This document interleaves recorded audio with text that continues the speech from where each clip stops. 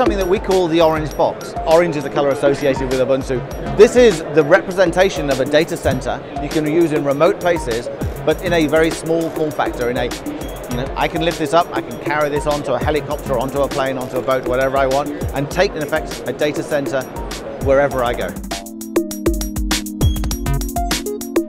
Data center is essentially a warehouse that is full of computers. Those computers typically are connected to the network, and you can run jobs or tasks on them. So we wanted an environment that replicated the data center, but in a small way.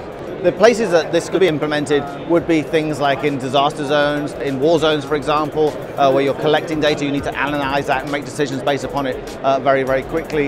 It could be large telescopes to analyze radio waves in remote locations.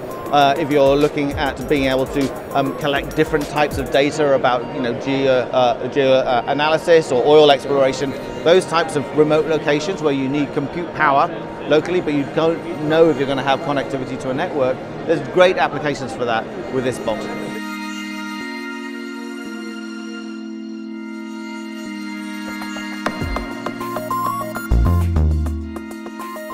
So being able to perform multiple tasks in parallel on a machine that has 10 processors within it as separate computers means that we can do that in isolation, without connectivity to the network. This is the orange box. It's got a number of LEDs along the front. Each one of these LEDs represents one of the NUCs inside, the servers inside this. Along the side you'll see these big dark areas. These are act as the handles, so we can lift it up. But these are also heat sinks, so the servers themselves are attached to the side of the box, and this means that we only need one fan to maintain cooling for the entire box itself. The retail cost is around, in dollars, about $10,000, something like that.